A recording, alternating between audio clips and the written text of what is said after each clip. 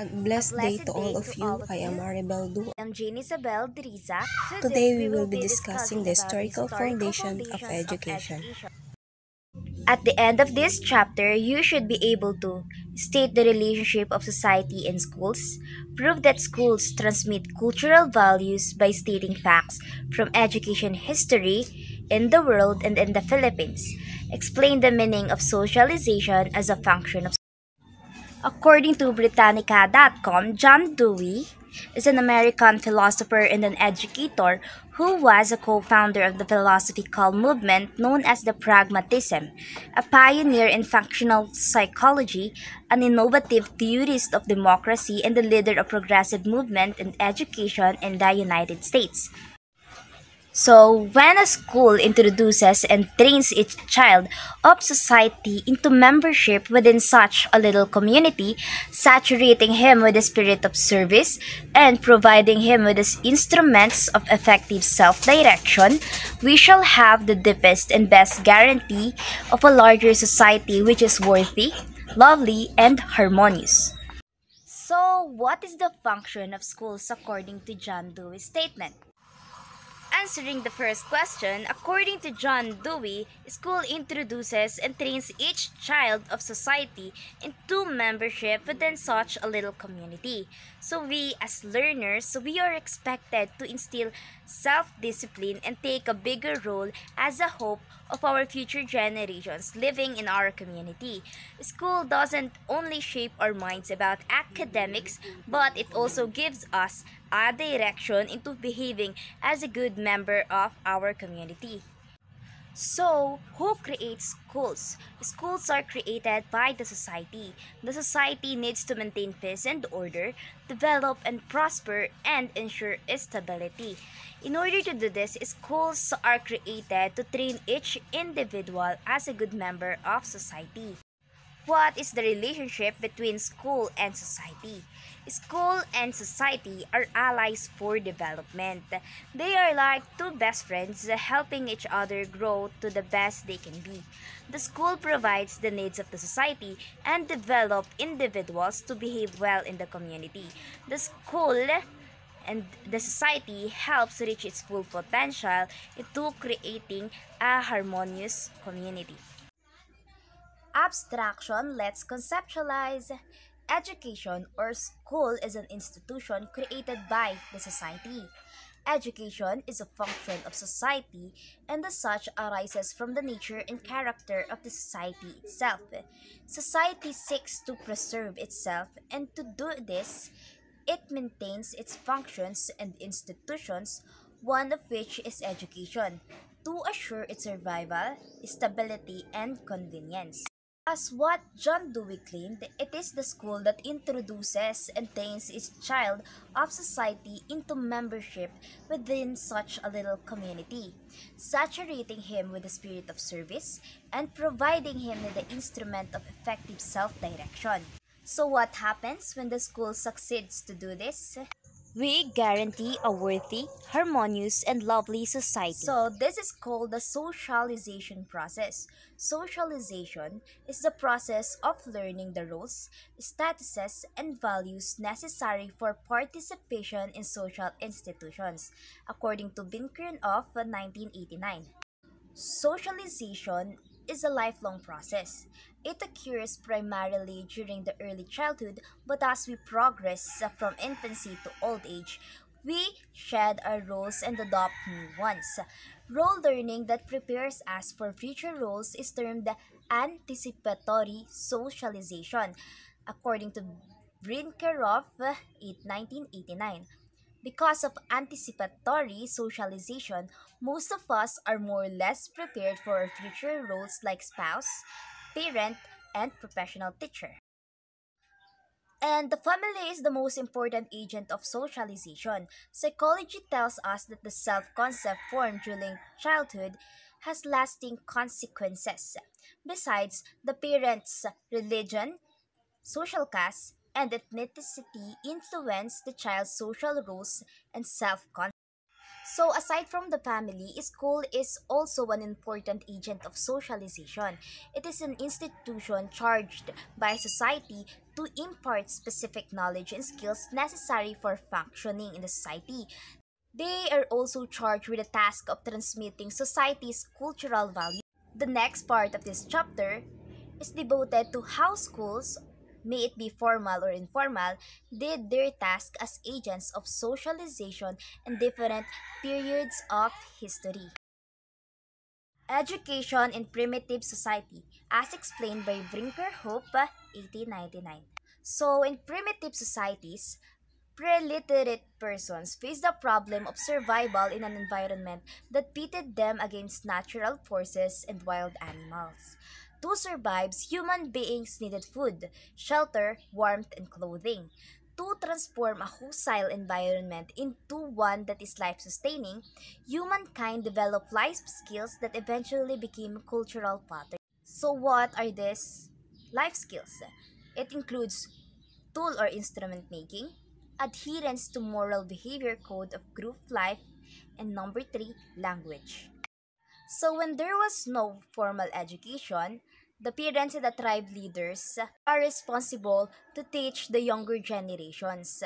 So people in primitive society found security in a group life based on kinship and tribal patterns. Life in the human group was educational as children observed and learned from the elders as they were deliberately taught by their parents and elders. For these cultural patterns to continue, the adults had to teach these skills and values to their children. This is socialization, a function of education in society.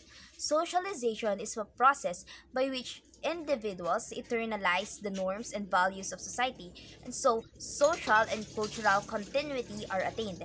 This is also informal education in action. We must be thankful to our ancestors because their creation of oral and written language made it possible to what we are now. So let's proceed to key periods in educational history. Study the table thoroughly and you can see the relevance of the time period and what the society considers important during that time period. So let's begin first with primitive societies from 7000 BC to 5000 BC. So what are the educational goals? They are doing education to teach group survival skills, to cultivate group cohesiveness. So the curriculum are practical skills of hunting, fishing, food gathering, stories, myths, songs, patterns, and dances. The agents are the parents, tribal elders, and priests. So, what are the influences on Western education? Emphasis on the role of informal education in transmission of skills and values. Then let's proceed to Greeks. It started from 1600s BC that ended in 300 BC. The Greeks are separated into two, the Athenians and the Spartan. But both of their educational goals was to cultivate civic responsibility and identity with city-state. For the Athenians, they want to develop well-rounded person, while in Spartans, they want to develop soldiers and military leaders. That is why Athenians are more focused on reading, writing, arithmetic, drama, music, physical education, literature, poetry, while the Spartans are focused on drill, military songs, and tactics. For Athenians, private teachers in schools, sophists, philosophers, and for the Spartans, military teachers, drill sergeants are the agents of this education. Now let's proceed to Roman. 750 BC to AD 450. Romans aimed to develop sense of civic responsibility for republic and then empire. That is why their influence on Western education was the emphasis on ability to use education for practical administrative skills, relating education to civic responsibility. Arabic started from AD 700 and was ended on AD 1350. The main goal was to cultivate religious commitment to Islamic beliefs. Thus, mosques, court, schools are the agents of the education. And their influence on Western education was Arabic numerals and computation, classical materials on science and medicine. while on medieval period that started on AD 500 and ended on AD 1400s, the main goal was to develop religious commitment, knowledge, and ritual. That is why parish, chantry, and cathedral schools, universities, apprenticeship, knighthood are the agents of education. Their influence on Western education, establishing the structure, content, and organization of the university as major institution of higher education. During the Renaissance period, their primary goal was to cultivate a humanist who was expert in classics, Greek and Latin. That is why Latin, Greek, classical literature, poetry, art are taught. The agents of their education was classical humanist educators in schools such as lycée, gymnasiums, Latin grammar school. The Renaissance influence on Western education was an emphasis on literary knowledge, excellence in styles, as expressed in classical literature. During Reformation period that started from AD 1500s and ended on AD 1600, their primary goal was to cultivate a sense of commitment to a particular religious denomination. Reading, writing, arithmetic, Catholicism, religious concepts, Latin and Greek theology were taught. The agents of their education was vernacular elementary schools for the masses, classical schools for the upper classes. Their contribution to Western education was a commitment to universal education to provide literacy to the masses. Here's a little bit of summary about the seven key periods on the development of education. In primitive societies, survival against natural forces was the need. For the Athenian in Greece, what mattered most in education was rounded development. While for the earlier Romans, schools needed to develop a sense of civic responsibility.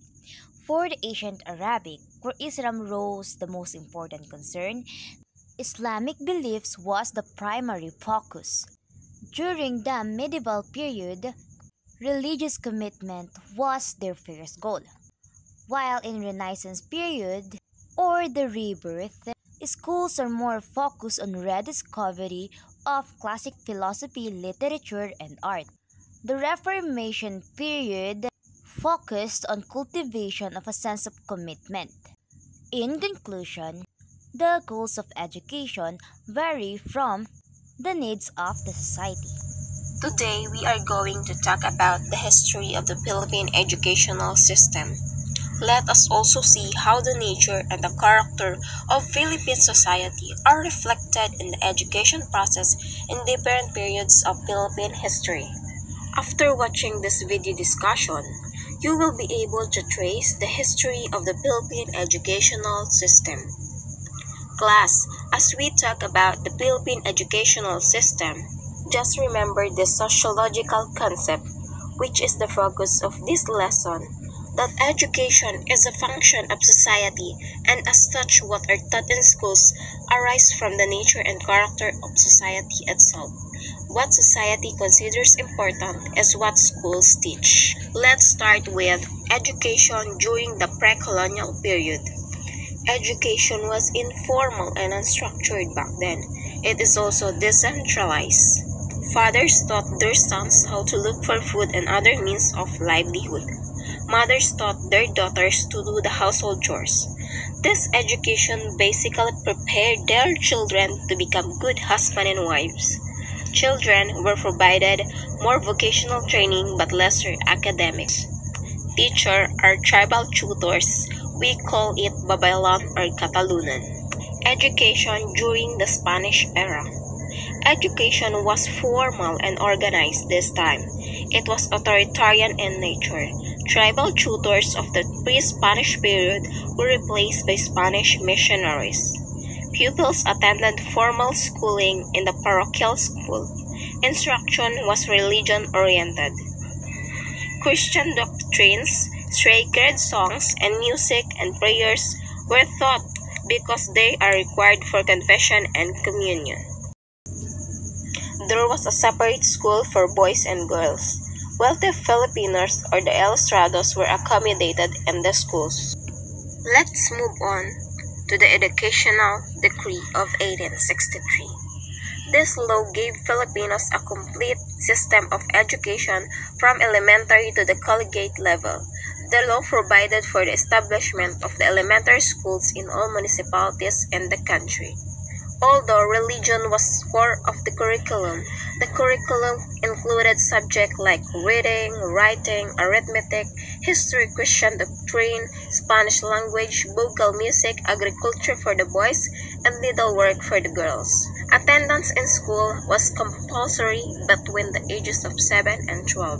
Education during the American regime 1898 to 1946. The Americans promoted democratic ideals and the democratic way of life. The schools maintained by the Spaniards for more than 3 centuries were closed but were reopened on August 29, 1898 by the Secretary of the Interior. In May 1898, the first American school was established in Corregidor, and shortly after the capture of Manila in 1899, 7 schools were reopened in the city. Training was done through the schools, both public and secular, manned by chaplains and military officers of the U.S. Army. Thomasites arrived in the Philippines on August 23, 1901. The University of the Philippines was founded in 1908. UP was the first state school of university status. The Department of Public Instruction set up a 3-level school system. First level considered a 4-year primary and 3-year intermediate or 7-year elementary curriculum. The second level was a 4-year junior college and later a 4-year program. Let's move on to the Commonwealth period 1935 to 1942. Free education in public school was provided all over the country in accordance with the 1935 Constitution. Vocational education and some household activities like cooking and farming were also given importance. Education also emphasized nationalism so that students were taught about the life of the Filipino heroes. Vocational education and some household activities were also given importance. Good manners and discipline were also taught to the children. The Institute of Private Education was established in order to observe private schools, and formal adult education was also given. Executive Order Number 134 of 1936 was signed by President Manuel Quezon, designating Tagalog as our national language. Executive Order Number 217, otherwise known as the Quezon Code of Ethics, was taught in schools. Executive Order Number 263 in 1940 required the teaching of the Filipino national language in the senior year of all high schools and all years in the normal schools. The Education Act of 1940 was approved by the Philippine Assembly on August 7, 1940, which provided for all the following. Number 1. Reduction of the 7-year elementary course to 6 years. Second, fixing the school entrance age at 7. Third, national support for elementary education. Fourth, compulsory attendance of primary children enrolled in grade 1. Lastly, adoption of double single session in the primary grade with 1 teacher, 1 class assignment for intermediate teachers. The Japanese occupation. Aims of education during Japanese occupation are the following. First, make the people understand the position of the Philippines as a member of the East Asia Co-Prosperity Sphere. Second, eradication of the idea of reliance upon Western states, particularly the U.S. and the Great Britain. Third, fostering a new Filipino culture based on the consciousness of the Filipino as Orientals. Fourth, elevating the moral of the people, giving up over-emphasis on materialism. Fifth, diffusion of elementary education and promotion of vocation education. Sixth, striving for the diffusion of the Japanese language in the Philippines and the termination of the use of English in schools, and lastly, developing in people the love of labor. So, based from 1973 Constitution, the fundamental aims of education was to foster love of country, teach the duties of citizenship, develop moral character, self-discipline, and scientific, technological, and vocational efficiency. There are other developments made in education system, and it is all developed because the need of the society. In order to attain a high quality education, these developments are vital. Varied goals of education in different historical periods of Philippine history. What was considered important in each historical period of the country was also the focus or direction of the education of the Filipino. During the pre-colonial period, students were given vocational training but lesser academics for them to be good fathers and mothers. During the Spanish period, schools focused on the religious formation to help them live their Christian faith. The American regime educated the Filipinos to become good citizens of a democratic country, while the Japanese regime taught them to love of labor. The post-colonial period educational system was devoted to the following goals. First, foster love of country. Second, teach the duties of citizenship. Third, develop moral characters and self-discipline. Fourth, scientific, technological, and vocational efficiency. The present DepEd vision and mission statement and core values and the fourth mission of the Commission on Higher Education add light to the present goals of Philippine education. They are given below. To produce thoughtful graduates imbued with values reflective of a humanist orientation, analytical and problem-solving skills, the ability to think things through the ethical and social implication of a given source of action, and the competency to learn continuously throughout life that will enable them to live meaningfully in a complex, rapidly changing, and globalized world while engaging their community and the nation development issues and concerns. The Department of Education has the following vision and mission. The DepEd vision. We dream of Filipinos who passionately love their country and whose values and competences enable them to realize their full potential and contribute meaningfully to building the nation. A vision is your school goal where you hope to see it in the future. The DepEd mission. To protect and promote the right of every Filipino to quality, equitable, culture-based, and complete basic education where students learn in a child-friendly, gender-sensitive, safe, and motivating environment. Teachers facilitate learning and constantly nurture every learner. Administrators and staff, as stewards of the institution, ensured an enabling and supportive environment for effective learning to happen. Family, community, and other stakeholders are actively engaged and share responsibility for developing lifelong learners. The mission provides an overview of the steps planned to achieve that future. Developing the school's vision and mission are two of the most important steps toward creating a successful program. Done well, they give clarify and direction for a school. A mission and vision can help lead to continuing conflicts and a school that has difficulty identifying priorities. We have four core values: maka-Diyos, makatao, makakalikasan, at makabansa. So, why is it important to study the history of education? You may ask, why would we bother studying the past when we are living in the present? But no, you should not underestimate the value of studying the history. Studying the history of education will first give you educational issues and problems are often rooted in the past. The study of educational history can help us to understand and solve today's problems. Understanding the past will make us control the present, and If we control our present, then we can shape our future. The study of education's past provides a perspective that explains and illuminates our present activities as teachers.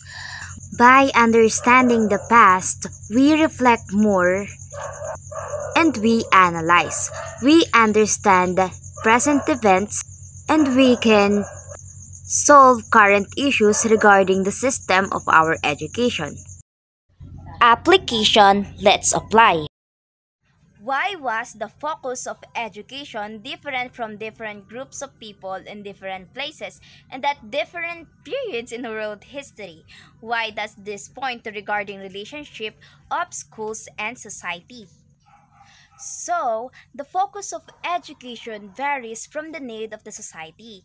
There are different educational goals and curriculum because the schools teach what is relevant in the time period and place. School create educational goals to what the society consider important. The goals of education in pre-colonial is about life skills, Spanish is Christianity, in American democracy, the Japanese value of hard work, and in post-colonial nationalism, good citizenship, and being a well-rounded individual. During the pre-colonial period, the people did not meet the equal access to education, as well as on Spanish period. But when Americans introduced democracy, we are now given a chance for a free education. Answering the fourth question, the current Philippine education system gives equal access to every Filipino student. It is not a privilege of a few because it is free and accessible to everyone.